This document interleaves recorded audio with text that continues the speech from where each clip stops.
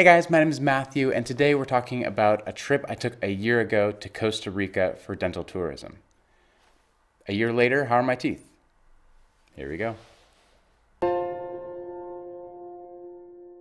So a year ago, I took a trip to Costa Rica from the United States for dental tourism. Dental tourism, if you're not familiar, is the process of leaving your country of home to go get dental work done somewhere else because it's less expensive. It's actually pretty popular in the US and in the UK because both of these countries have incredibly expensive rates for dental work.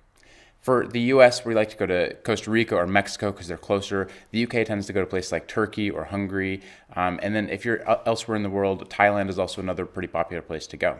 The reason you do it is because you can get the same or similar dental work done for a fraction of the price of what you can get it done in your home country. And that's exactly what I did 1 year ago. I actually made a video about my travels to Costa Rica, including all the vacation kind of elements, plus the dental work, and I put them all in a video. It should pop up in a card right here. This video is about how I feel a year later. I've got 3 major ways that work had changed my life, and I've also got kind of an update on durability and how they're lasting and how they're doing and all those types of things. The first way that dental tourism changed my life is actually this YouTube channel. I actually started this YouTube channel because I was taking that trip to Costa Rica. I felt like I had to document it. I'd been thinking about and trying to decide on a YouTube channel for a long time, but it really made sense with that trip. I had to figure out a way to get some of this news out. And I knew a lot of people who wanted to know about dental tourism. They didn't know if it really worked or if it was worth it or if it was going to be really scary and all those different things. And so this gave me an avenue with which to start. Starting a little over a year ago, I've posted a video at least every single week since then. And while lots of those videos have since been unlisted because they were kind of naff and they got like 20 views, I've become a much better filmmaker because of this YouTube channel. And so I really appreciate the fact that that actually helped me to jumpstart my YouTube channel in general.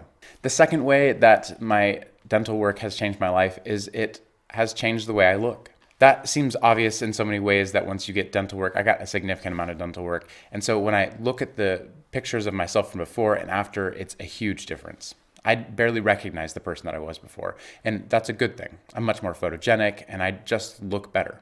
It's one of those things where you don't really notice that someone's got a bad smile, but that person always does. And so I always recognized that my smile was bad. I also had some health issues that were going on with some of my teeth. And so it was such a big deal for me to go and get them done because I just look so much better after than before the dental work. That's something I really appreciate about it, was I really do feel like I look a lot better. A third thing that has changed about my life is my confidence levels.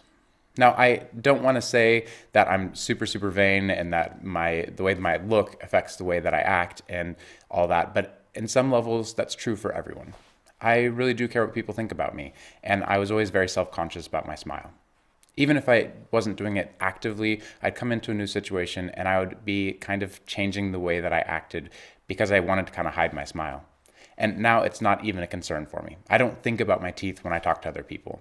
Not because I think my teeth look so great and so like it hasn't turned the other way where it's a pride thing, but I just don't have to worry about it anymore.